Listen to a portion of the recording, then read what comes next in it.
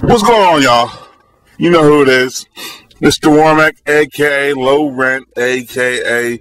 The Ignorant American, a.k.a. The Truth As You Know It, a.k.a. Dirty Business, a.k.a. The Jet Jaguar of YouTube. Come and see y'all people, and first of all, before I start off on anything, I want to start off, there's a segment of people who I really have to thank, and that's the women of Brazil. Obrigado, first and foremost. Shout out to Brazil, shout out to Russia, shout out to Ukraine, Kiev, Odessa, St. Petersburg, shout out to Moscow, shout out to Minsk, shout out to Belarus, shout out to France. I'm shouting out these countries because this is where I get my love.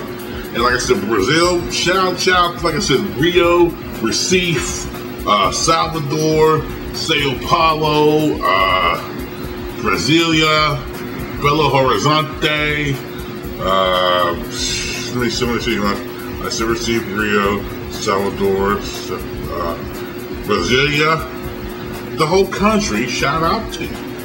Because Brazil has got my back, and I salute you for that. But now, let's dig into the topic at hand. And remember I told you people about, and this is recent too, remember I told you about these religious pastors are going to have to render unto Caesar. Well, TD Jakes, I don't know why I keep saying TJ, but TD Jakes did an interview with Huffington Post with the one guy who was on MSNBC, the young black guy, he was at Harvard, this and that, and forth. I don't forget his name, excuse me, but I'll throw the link down there. And I told you guys what's going to happen. He's going to render under Caesar, right? Well, if you look at this interview, he basically is rendering under Caesar. Let me paraphrase in my mind what he said. He basically said the church has to change, is changing, evolving, and the Bible is evolving on the gay marriage issue. Now, for those of you that don't speak what he's speaking, dude's a hustler. What he's saying is, that's not going to stop my money from flowing in.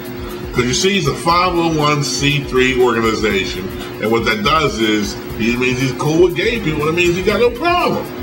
That means he can take money. And then like, there was this one point, this one person asked me to talk about this as far as on a Facebook thing. It was on a Facebook post. And I explained to people, he's taking gay folks' money. What do you think he's going to say? You know, he's rendering under Caesar. He's falling, cracking under the pressure. And then this one person goes, he just lost his soul. No, of course he lost his soul a long time ago, yeah. But what happened is, you can ask any rich person that doesn't have a mental issue. You know, there's some of them rich people that killed themselves and shit. You can ask any rich person that doesn't have a mental disorder. When they make money, and they make a lot of money, that's not enough. Warren Buffett's not in the business of being stagnant. Bill Gates donates a lot of money, but he donates a lot of money because he has to donate money. Bill Gates is to the point where he has to throw money fucking away. That way he keeps a plus on his taxes. When you get to that point where you're making money, and I don't look at athletes. Athletes are doing it for free, and then what they do is a lot of them, like towards the end of the career, they may take a pay cut, but to them a pay cut is still they're making money because they still got their little endorsements. But as far as this goes, the religious things, TD Jakes has done what I told you he was going to do. He's rendering already. He's acknowledging under Caesar. Go ahead, Caesar, it's yours. So I don't know why people are looking at it from, because like people are starting to wise up now, and they're like, hold up, man, the Bible's supposed to be ever flowing and never changing. You want to change it. And then what happened was, it was like a couple days later, he was shocked at how people misinterpreted his comment. See, what he did is he left a lot of doors open. See, this is another hustler move. He left a lot of doors open. And that's what you do. Whenever you answer questions and you're in a public spotlight, you have to leave doors open. You have to, or as they say, you have to leave it for interpretation. You know, because you can interpret it, 5 people can interpret it the right way, but he can come back and say, well, I didn't mean it like that. See, that's called leaving the door open. And when he was shocked at how people misinterpreted his words. There ain't no misinterpreting words. You said what you said. The Bible's supposed to be everlasting. The Bible's supposed to be something to stand on. And you want the church and all this guy is changing. The church shouldn't have to change. Why is the church bending for a group of homosexuals? The church shouldn't bend whenever you were a slave and trying to get your vote.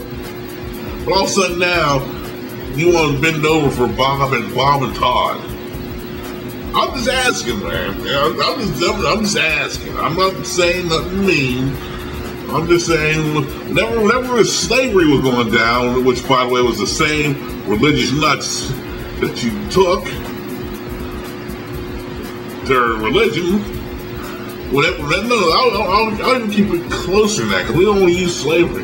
Whenever it was time to get your vote, church was like, what do you want us to do about it? They were marching. And now all of a sudden, T.D. Jakes shows his true colors, and he's like, well, I didn't mean it like that. Well, come on, man, you left that door open. You know what you said. And so what you're going to do is you're going to say something to make it look like people are crazy, which they're not. People stand by your convictions, because that joker is. So, I called it. He stepped in it. I just called it. So I'm out of here. So you should not dismiss anything I have to say, because he did it. Whenever he starts standing, if you look at the interview, he started putting his head down doing this. You couldn't even stare at the man or look at the man straight and like, what were you on, drugs? What were you on, weed? What were you on, PCP dollars? And the other time you're dancing around like, you know, but when they came to this interview, he's like this. What the fuck's wrong with this dude? And I know I'm not the only one who noticed this. It's his body language that gave away for me. Because he knew he's going to have to take one for the team. So what he did what the politicians do, and he did what every celebrity that gets in trouble does. He leaves doors open so he can go back and close them later. That's all he's done. So I told you guys the black church is going to lead y'all to hell, and the black church is running under Caesar. Look, they are. And I'm going to make another video because I have to discuss something about that, because people were saying we're getting something, interpreting the things I was saying wrong. So let me cut this video short. I call it again, but let me make another video and go in detail what I was talking about. All right, peace.